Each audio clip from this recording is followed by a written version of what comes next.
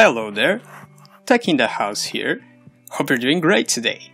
If you're here, you're probably a fan or avid user of Microsoft's Edge. Or maybe you bought a new computer and didn't know you could install more browsers.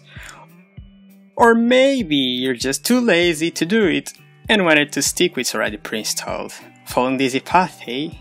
Or maybe you're like me and used to do this in Chrome and didn't know how to do the same in Edge.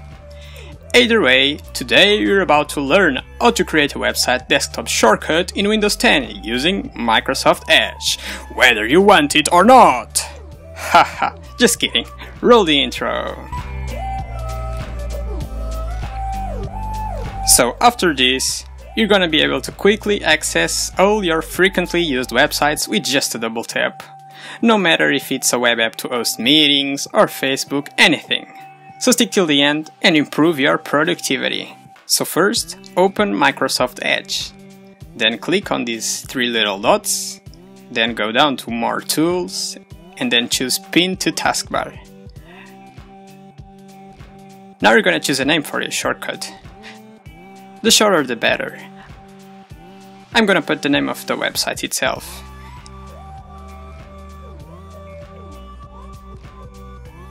And then you click Pin.